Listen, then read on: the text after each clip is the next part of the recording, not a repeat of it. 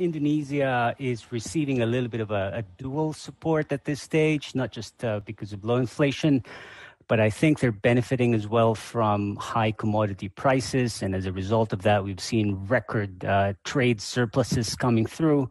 And at the same time, they managed to pass the tax reforms earlier than expected in early October. So I think that's helping boost sentiment, particularly in bond markets. And so as a result, we have a relatively stable currency, and BI has been able to sort of continuing to focus on the recovery and supporting it. And hence, I think they will probably stay patient for a prolonged period. Okay, you guys have upped your inflation target, right, for Indonesia for next year to 3%. But that's still manageable.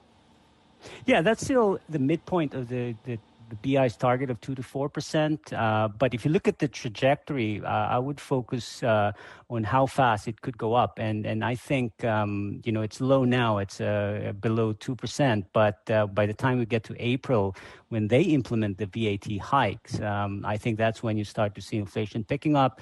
And at the same time, domestic demand starts to normalize a little bit. Hopefully, they're kind of moved away from recurring lockdowns and virus resurgences.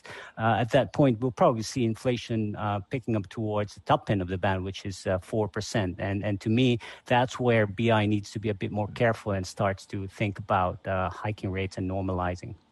Do you see that happening round about, middle of next year? Probably the back end of 2022. So, like I said, inflation picks up closer to 4%, maybe in Q3.